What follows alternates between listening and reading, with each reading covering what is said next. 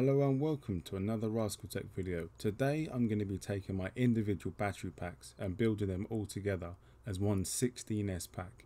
And then on top of that I'm going to be adding an 80 amp BMS, and then I've got a couple of 3D printed goodies that are printed on my Enduro V2. I'm not going to talk too much, I'm going to let the footage do the talking, but if anyone's looking to build an EIG cell pack equivalent to this should hopefully help you along the way. I just thought I would add now that even though I did use different bus bars in the build, at the end you'll see that my copper bus bars eventually turn up. So another time I'm going to be stripping the battery pack down again and fitting all of the individual bus bars. Enjoy.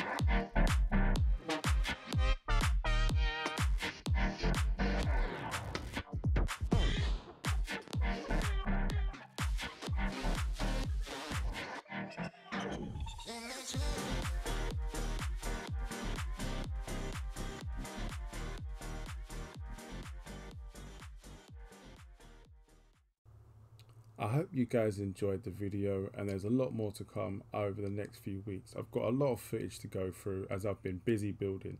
So the e-bike was built. As you can see at the end of this video here, it's back apart because I had to take a couple of parts off it for the 1500 watt e-bike build, which I've been putting a lot of miles on, and I've got a lot of great footage. So once again, thank you for watching the videos. If you've got any questions, please fire them down in the comments below and I'll try and get back to you as soon as I can.